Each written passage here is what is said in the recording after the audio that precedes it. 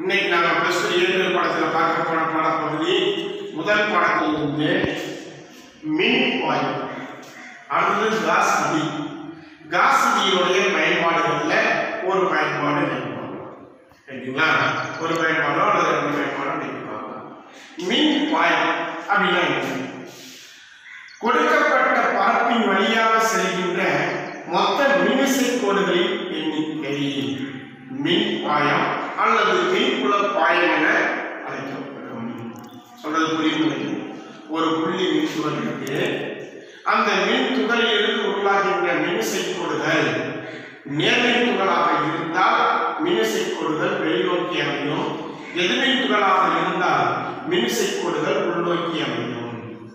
அப்ப வெளிநோக்கி செல்கின்ற மின்விசை கோடுகள்ல ஒரு குறிப்பிட்ட சிறிய பரப்பு ஒன்றை நாம வைத்தோம் என்றால் அந்த பரப்பின் வழியாக செல்கின்ற மொத்த மின்விசை கோடுகளின் எண்ணிக்கை மின் பாயம் அல்லது மின்புல பாயம் என அழைக்கப்படும்.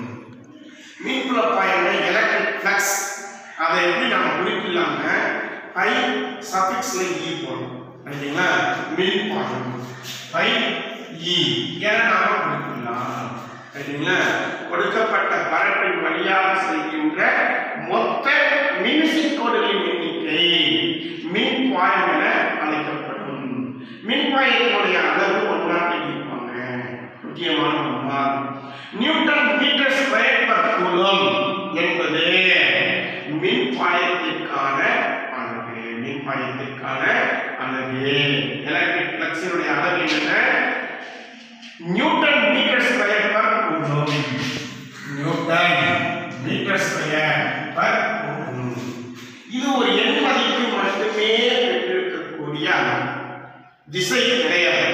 எனவே மின்பாயம் ஒரு ஸ்கேலர் மதிப்பாகும். மின்பாயம் ஒரு ஸ்கேலர் மதிப்பு.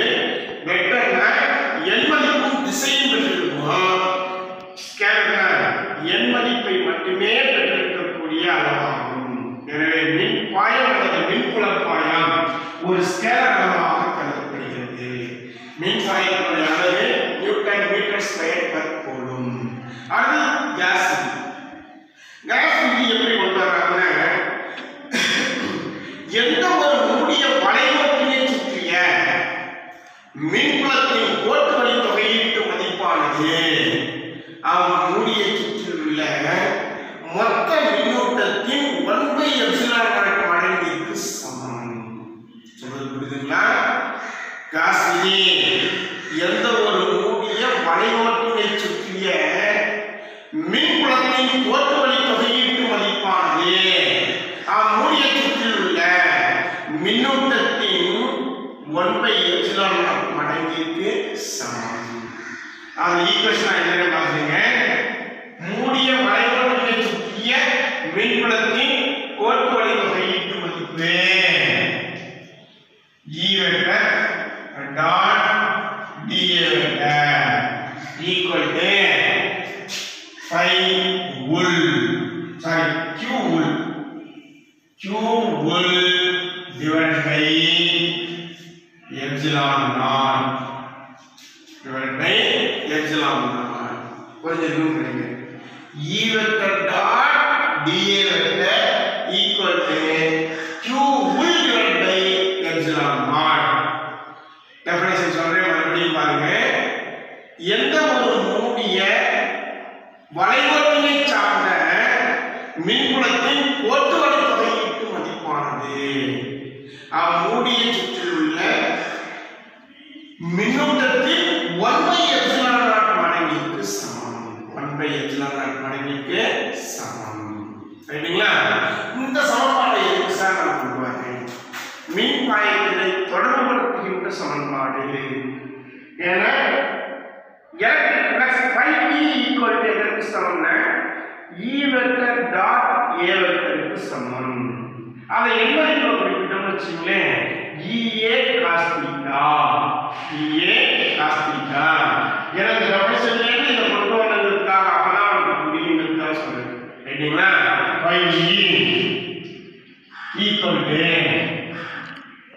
integration E vector dot A vector equal to என்ன குறிப்பிட்டோம்னா EA cos theta EA cos theta தீட்டாவுடைய மதிப்பு பரப்பானது மின்விசை கோடுகளுக்கு இணையாக இருக்கலாம் அல்லது குத்தாக இருக்கலாம் என்னன்னா அப்ப இணை குத்தாக இருக்குதுன்னா தீட்டாவுடைய மதிப்பு 0 டிகிரி 90 டிகிரியாக உள்ள போது மின்பாயத்தினுடைய மதிப்பு சொல்லி ஏன்னா cos 90 மதிப்பு 0 0 into anything 0 cos 0 மதிப்பு 1 அப்ப பை e மின்பாயத்தினுடைய மதிப்பு EA க்கு சமம் அப்ப EA உடைய அளவு என்ன சமம் மின்புலப்பாயம் அல்லது மின்புலச்செறிவுனா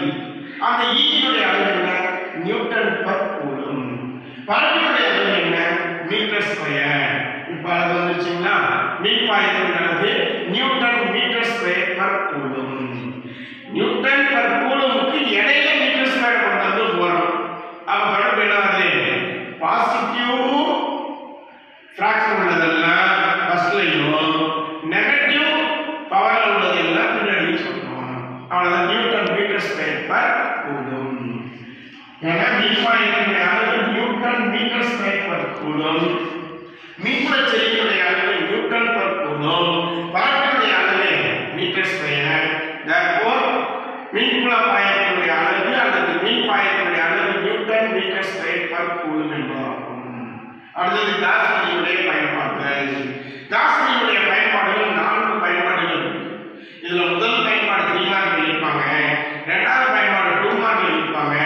மூணாவது பயன்பாடு 1 மார்க் இருப்பாங்க நாலாவது பயன்பாடு 3 மார்க் அல்லது 5 மார்க் இருப்பாங்க முதல் பயன்பாடு சீரான மின்னோட்டம் பெற்ற முடிவிலா நீளம் கொண்ட மெல்லிய கம்பியினால் விளையும் மின்புலம் இரண்டாவது பயன்பாடு சீரான மின்னோட்டம் பெற்ற முடிவிலா சமதள பரப்பினால் உருவாகும் மின்புலம் அடுத்தது சீரான மின்னோட்டம் பெற்ற இரு இணை தகடுகளுக்கு இடையே உருவாகின்ற மின்புலம் நாலாவது பயன்பாடு சீரான மின்னோட்டம் பெற்ற உலோக வடிவ கூட்டினால் விளையும் மின்புலம் இதுதான் காஸ்னியுடைய பயன்பாடுகள் 4 இத நாம ஃபர்ஸ்ட் பார்க்க போறது சீரான மின்னோட்டம் பெற்ற முடிவிலா நீளம் கொண்ட கம்பியினால் விளையும் மின்புலம் சீரான மின்னோட்டம் பெற்ற முடிவிலா நீளம் கொண்ட கம்பியினால் விளையும் மின்புலம்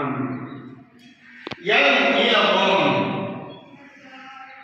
கொண்ட மின்னூட்டம் பெற்ற முடிவிலா நீளம் கொண்ட கம்பி ஒன்றை கருதுவோம் மெல்லிய கம்பி சீரான மின்னூட்டம் பெற்ற முடிவிலா கம்பி இந்த மின்னூட்டம் பெற்ற கம்பியிலிருந்து தொலைவில் உள்ள P என்ற புள்ளியில் உருவாகின்ற மின் புலத்தை நாம் கண்டறிய வேண்டும் என்றால் ஆரமாகவும் OPயை மையமாகவும் கொண்டு ஓவை மையமாகவும் கொண்டு ஒரு வட்டம் வரையணும் அந்த வட்டம் தான் வளைபரப்பு அதுதான் மூடப்பட்ட வளைபரப்பு அந்த மூடப்பட்ட வளைபரப்பை மெல்லிய கம்பியின் இருபுறமும் நாம் நீட்டினோம்னா மூடப்பட்ட உருளை வடிவ காசியன் பரப்பானது நமக்கு கிடைக்கும் உருளை வடிவ காசியன் பரப்பு புரிஞ்சு போச்சுங்களா